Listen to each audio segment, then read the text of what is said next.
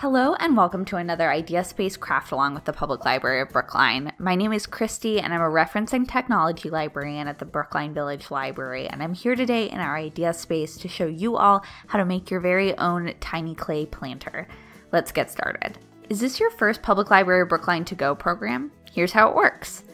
Each month the library is offering new take-home program kits, complete with everything you need to follow along and video or written instructions created by one of your local librarians. The best part? Absolutely no due dates. You can keep everything included in your kit. Visit brklib.com/to-go for a full list of our current kit offerings. Then come by any Brookline Library location the second Monday of every month to pick up your kit while supplies last. Now let's get crafting. Today's project will take most makers about 2 hours to complete, plus at least a day of drying time for the clay. Here's what you'll find inside this month's kit. 2 planter templates, 4 packages air dry clay, 1 bag dried moss, 1 faux succulent, 3 colors acrylic paint, a paintbrush, and 2 magnet stickers in an envelope.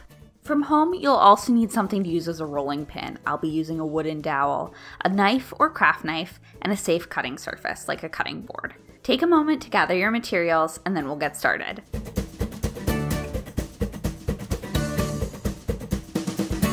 Start by choosing the planter template you'd like to work from.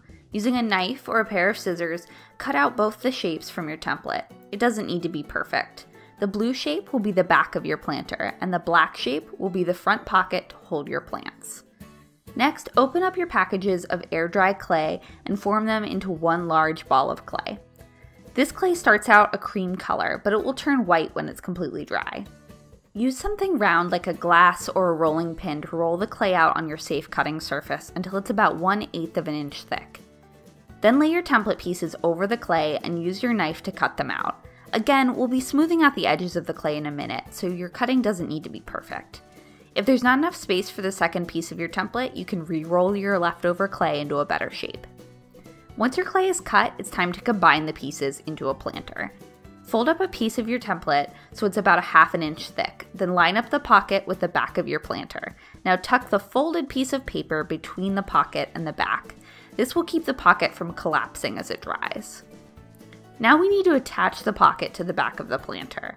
Pick up your knife again or use an old pencil to gently press the edges of the pocket down into the edges of the back, sort of like you would crimp the edges of a pie crust. Once you've gone all the way around the edges, you can use your fingers to smooth out the seams. You shouldn't be able to see any kind of dividing line between the two pieces anymore. It's just about time to let our planters dry, but if you have leftover clay, you might want to turn it into some more decorations or mini magnets. For this planter, I cut my template into smaller pieces to create mosaic style shapes. You can bond additional decorations to your planter the same way you did the pocket. Just use a knife or pencil to press the edges together, then smooth out the seam. If you'd like to hang your planter in a window or on a wall rather than hang it with the magnets in your kit, you can also cut a hole in the top of your planter now. A drinking straw creates just about a perfect size for yarn or twine.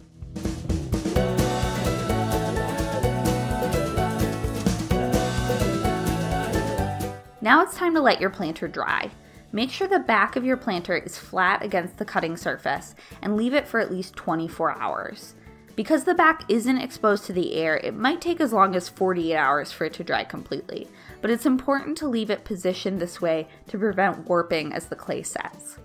If you do start to notice any warping, you can place something small but heavy and smooth, like a coaster on the back, to help weigh the clay down as it dries.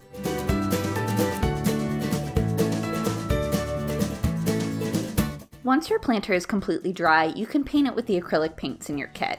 We've included 3 colors, but you can add your own paint from home, color the planter with markers, or experiment with mixing the included colors. Decide you want a different color halfway through? Acrylic paint is opaque, and unlike our clay, it dries super quick, so it just takes a couple of coats to fix if you have a change of heart.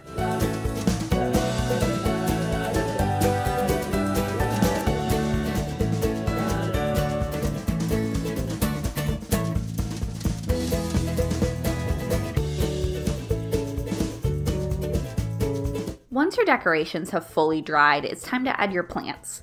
I'm using some craft glue to help hold my plants in place, but you can skip the adhesive if you don't have it on hand. If your succulent is too big for your planter, try trimming the ends of the leaves at the base for a better fit.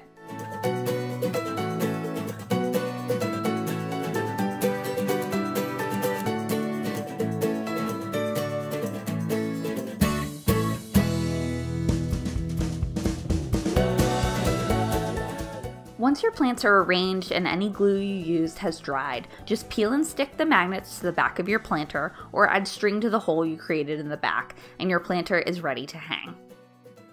Thank you all so much for crafting with us today. We would love to see what you made with your kit, so please feel free to share your project with us on social media using the hashtag #MakeYourOwnStory. The Craft Along program is generously sponsored by the library trustees and the Friends of the Brookline Public Library. From all of us here at the library, we miss you and wish you very happy making.